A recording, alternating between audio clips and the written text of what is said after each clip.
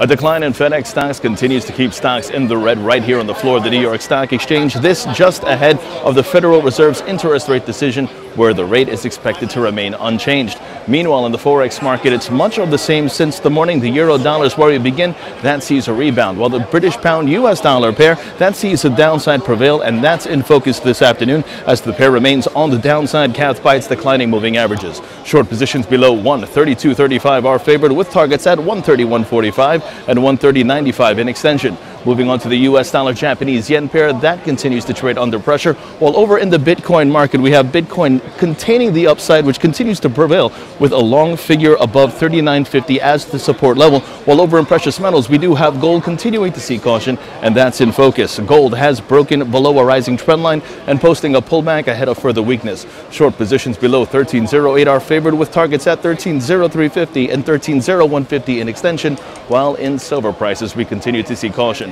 Don't forget to follow Trading Central on Twitter and other social media networks for all of your Forex market updates, and for Trading Central Web TV from the floor of the New York Stock Exchange on this Wednesday afternoon. I'm James Swinney.